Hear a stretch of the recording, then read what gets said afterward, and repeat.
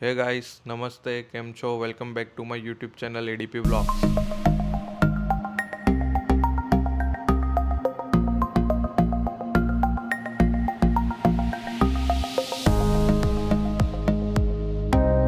यहाँ पे आप देख सकते हो कि जैसे जैसे टाइम बीतता गया वैसे वैसे कंपनी ने अपने मॉडल्स और इंजन में काफ़ी सारे चेंजेस करते करते नए नए मॉडल लॉन्च किए हैं।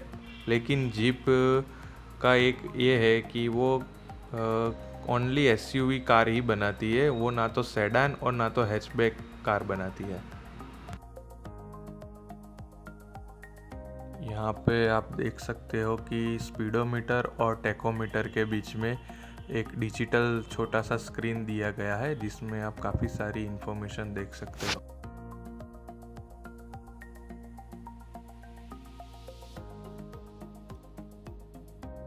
जीप कंपस में आपको दो तरह के इंजन मिलेंगे, एक पेट्रोल और दूसरा डीजल इंजन।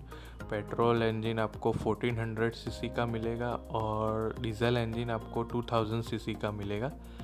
पेट्रोल और डीजल दोनों में आपको ऑटोमेटिक और मैनुअल ट्रांसमिशन मिल सकता है। ये जो आप देख रहे हो पेट्रोल मैनुअल वाला मॉडल, वो जीप कंपस का सबसे बेसिक मॉडल है।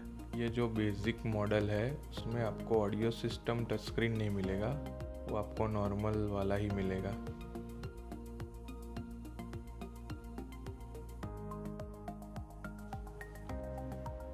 यहाँ पे आप देख सकते हो कि जो प्लास्टिक और लेदर की क्वालिटी है वो काफ़ी प्रीमियम है।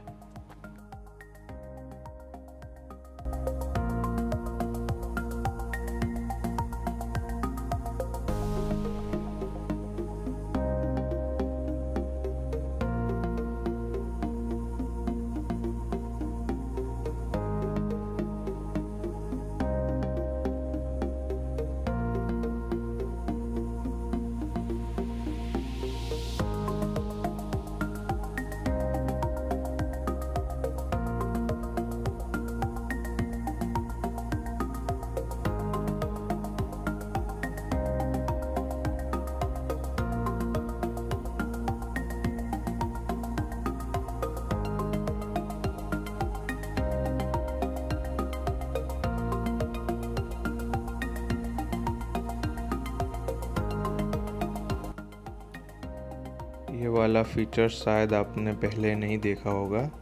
यहाँ पे जो पेट्रोल टैंक ओपन करने का कोई लॉक एंड की वाला ऑप्शन नहीं है, सिंपल पुश करो और ओपन हो जाएगा।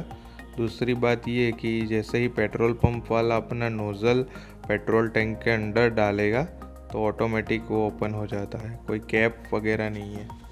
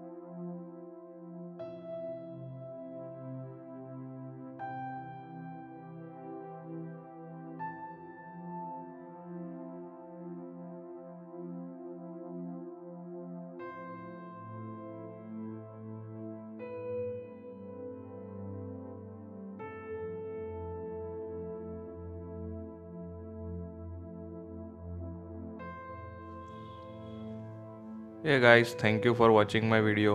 Please like, share and subscribe.